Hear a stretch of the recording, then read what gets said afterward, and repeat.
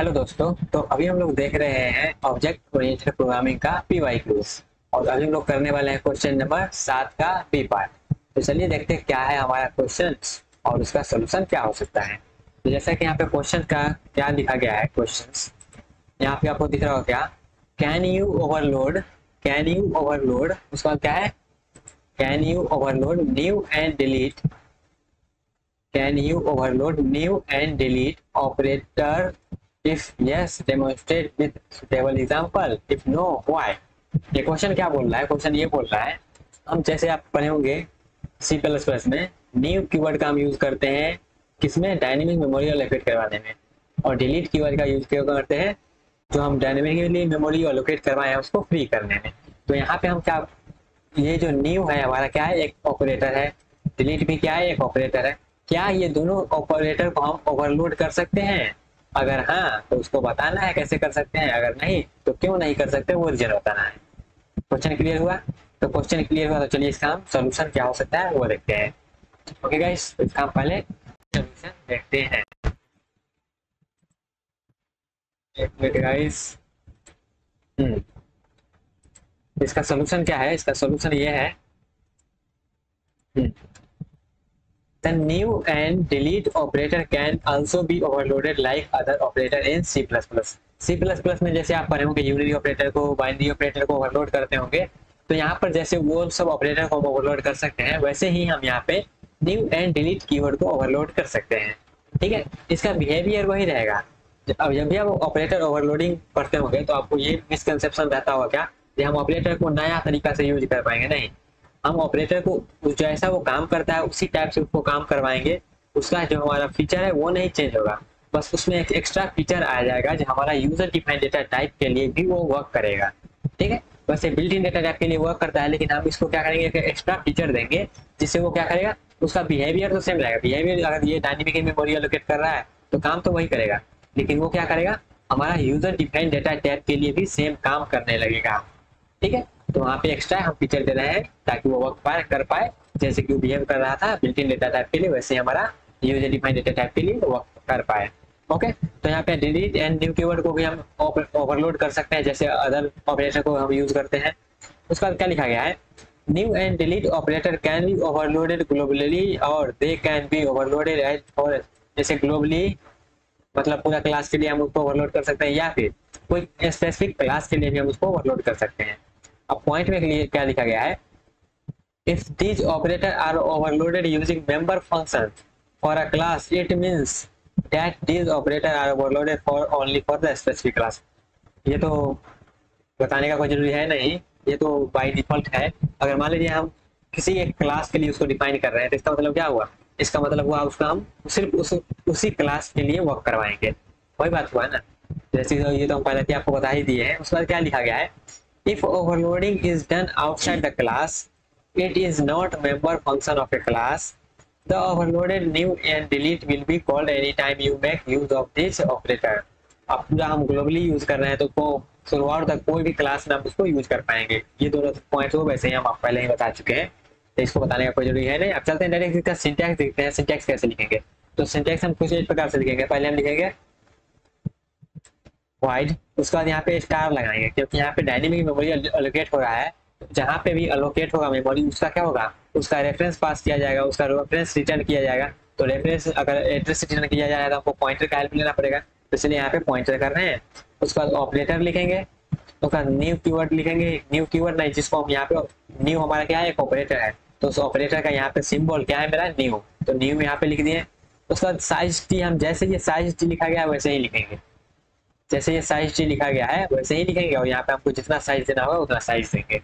ठीक है, ये तो हुआ न्यू ऑपरेटर को लिखने का तरीका, न्यू ऑपरेटर को ओवरलोड करने का तरीका। अब दूसरा क्या है मेरा, डिलीट। डिलीट वाले को कैसे लिखेंगे, वाइड लिखेंगे, उसके बाद यहाँ पे लिखेंगे ऑपरेटर, उसके बाद ऑपरेटर का सिंबल क्या है मेरा, डिलीट, तो डिलीट लिख देंगे। उसके बाद यहाँ पे वॉइड। अब वॉइड यहाँ पे स्टार क्यों लिखा है, क्योंकि हमको कोई जहाँ पे जो हमारा मेमोरी लोकेट हुआ है उसका मेरे पास एड्रेस है, तो एड्रेस है तो उस एड्रेस को हम क्लियर करना चाहते हैं या फिर डिलीट करना चाहते हैं, तो हमको क्या करना पड़ेगा, वहाँ पे पॉइंटर का हेल्प लेना पड़ेगा, इसलिए। ठीक है गाइस, इतना चीज क्लियर हुआ। तो अभी तक हमने जो सीखा उसको हम समराइज करते हैं। क्वेश्चन बोला जा रहा है क्या हमारा, न्यू एंड डिलीट ऑपरेटर को हम ओवरलोड कर सकते हैं। अगर हाँ तो कैसे, अगर नहीं तो हम क्यों। तो यहाँ पे हाँ हम delete and new keyword, keyword ये तो कीवर्ड है, ये ऑपरेटर ही है, तो ये ऑपरेटर को हम क्या कर सकते हैं, ओवरलोड कर सकते हैं। इसको हम ग्लोबली कर सकते हैं या फिर कोई क्लास का मेंबर फंक्शन बना के इसको हम ओवरलोड कर सकते हैं। ठीक है, इतना चीज क्लियर हुआ। उसके बाद हमने इसका सिंटैक्स जाना। अब चलिए हम यहाँ पे एक एग्जांपल देखते हैं, उसके अनुसार इसको हम करते हैं। ओके गाइस, तो एग्जांपल में क्या करेंगे, हम यहाँ पे बस ऑपरेटर को ओवरलोड करेंगे और उसको क्या करेंगे, रिजल्ट में दिखाएंगे। जैसे यहाँ पे देखिएगा हम क्या कर रहे हैं, एक स्टूडेंट क्लास बना रहे हैं, स्टूडेंट क्लास बना लिया, हम यहाँ पे स्ट्रिंग नेम ले रहे हैं और एज ले रहे हैं। ठीक है, ये बाय डिफॉल्ट प्राइवेट होता है, प्राइवेट है। उसके बाद यहाँ पे हमने एक कंस्ट्रक्टर बनाया है और कंस्ट्रक्टर बनाने के बाद यहाँ पे लिखा है कंस्ट्रक्टर इज कॉल्ड। ठीक है, ताकि हमको पता चलेगा हाँ इसका मेमोरी एलोकेट हुआ या नहीं। उसके बाद क्या किया हम यहाँ पे, ये तो मेरा क्या है डिफॉल्ट कंस्ट्रक्टर, और एक हमने यहाँ पे पैरामीटराइज कंस्ट्रक्टर बनाया, इसमें क्या कर रहे हैं, नेम ले रहे हैं और एज ले रहे हैं। और ये नेम एज को हम क्या कर रहे हैं, दिस पॉइंटर की हेल्प से इसमें सेट कर दे रहे हैं। उसके बाद क्या करें, उसको हम प्रिंट करवा रहे हैं और ज्यादा यहाँ पे कुछ नहीं कर रहे हैं। तो हमने क्या किया अभी तक, एक कंस्ट्रक्टर बनाया, उसके बाद बाय डिफॉल्ट कंस्ट्रक्टर है, उसके बाद यहाँ पे डिस्प्ले करवा रहे हैं। अब चलते हैं हम मेन कहाँ पे, जहाँ पे हम क्या कर रहे हैं, ऑपरेटर को ओवरलोड कर रहे हैं। यहाँ पे ऑपरेटर को ओवरलोड करने का सिंटैक्स तो हमने बता ही दिया, क्या वॉइड लिखेंगे, यहाँ पे पॉइंटर का सिंबल, उसके बाद ऑपरेटर लिखेंगे, उसके बाद यहाँ पे ऑपरेटर का सिंबल न्यू है तो न्यू दे देंगे। उसके बाद साइज टी, साइज टी के बाद यहाँ पे जो भी हमको साइज चाहिए होगा, यहाँ पे एक वेरिएबल बना लिए, साइज का वेरिएबल बना लिए। उसके बाद यहाँ पे हम क्या प्रिंट करवा रहे हैं, हम यहाँ पे बस साइज ले रहे हैं, जहाँ आप कितना overloading new operator with size, कितना साइज से आप यहाँ पे इसको ओवरलोड करना चाहते हो वो साइज दे। तो यहाँ पे साइज इंटर करवा लेंगे हम। साइज इंटर करवाने के बाद क्या करेंगे, उसको हम यहाँ पे उतना ही साइज से क्या करेंगे, उतना ही साइज से हम इसको मेमोरी एलोकेट करवाएंगे। जैसे यहाँ पे देखिएगा क्या किया है, वाइड स्टार पी, ये क्या होगा, हमको एड्रेस रिटर्न करके देगा, एड्रेस इसमें स्टोर होगा। उसका equal to scope resolution of operator. अब ये कहाँ पे जाएगा, ये जाएगा मेरा यहाँ पे, तो यहाँ पे हम ऑपरेटर को ओवरलोड करें, यहाँ पे आएगा। यहाँ पे आने के बाद हम जो भी इसका साइज देंगे उस साइज क्या होगा, यहाँ पे मेरा मेमोरी एलोकेट हो जाएगा और उसका रेफरेंस मेरे पी में आ जाएगा। इसको सेम आप काम किससे करवा सकते हैं, मैलो के हेल्प से भी करवा सकते हैं। ठीक है, लेकिन हमें यहाँ पे न्यू से करना है तो न्यू से करते हैं। ये हो गया। उसका यहाँ पे हम जो भी हमारा मेमोरी एलोकेट होगा उसका रेफरेंस आप क्या करेंगे, रिटर्न करवा देंगे। इतना चीज क्लियर हुआ, इतना चीज क्लियर हुआ। तो चलिए आप यहाँ पे, ये तो हो गया मेरा न्यू ऑपरेटर को ओवरलोड किए। अब डिलीट को भी ओवरलोड करना है, तो डिलीट को कैसे ओवरलोड करेंगे, उसका सिंटैक्स क्या है, पहले वॉइड लिखें, ऑपरेटर, ऑपरेटर का सिंबल क्या है, डिलीट। सिंबल से कंफ्यूज मत होइएगा, यहाँ पे डिलीट यहाँ पे लिख रहे हैं तो यही इसका सिंबल भी है। ठीक है, और यही इसका नाम भी है। तो डिलीट, उसके बाद यहाँ पे वॉइड है, जिसको डिलीट करना है उसका यहाँ पे रेफरेंस लेंगे। उसके बाद यहाँ पे प्रिंट करवा देंगे क्या, ओवरलोडिंग डिलीट ऑपरेटर। उसके बाद यहाँ पे फ्री कीवर्ड से हम क्या करेंगे, इसको फ्री करवा देंगे। तो ये मेरा हो गया इस पूरे ऑपरेटर ओवरलोडिंग में न्यू एंड डिलीट कीवर्ड का ओवरलोडिंग। ठीक है, ये हो गया। उसके बाद हम क्या करेंगे, ये तो ओवरलोडिंग हो गया। अब इसको हम क्या करेंगे, मेन फंक्शन से कॉल करेंगे। तो हमने क्या किया, student star P equal to, और यहाँ पे देखिएगा new, new student, new student. और ये यहाँ पे इससे क्या होगा, इससे मेरा एक क्या होगा, उसका इंस्टेंस क्रिएट होगा, उसका क्या होगा, ऑब्जेक्ट क्रिएट होगा। और उसमें यहाँ पे देखिएगा पैरामीटराइज कंस्ट्रक्टर को कॉल किया है, तो उसमें नेम में जाएगा यस, एंड जो हमारा एज है, एज में जाएगा 24। ठीक है, और यहाँ पे हम क्या कर रहे हैं, इसको प्रिंट करवा रहे हैं, पी एरो डिस्प्ले करके प्रिंट करवा ले रहे हैं। उसके बाद डिलीट करवा दे रहे हैं गाइस। ठीक है, तो यहाँ पे चलिए इसको हम रन करके आपको दिखाते हैं, इसको रन करके आपको दिखाते हैं गाइस, ताकि आप ज्यादा इसको अच्छे से समझ पाए। ओके गाइस, इसको हम अभी रन करवा लेते हैं।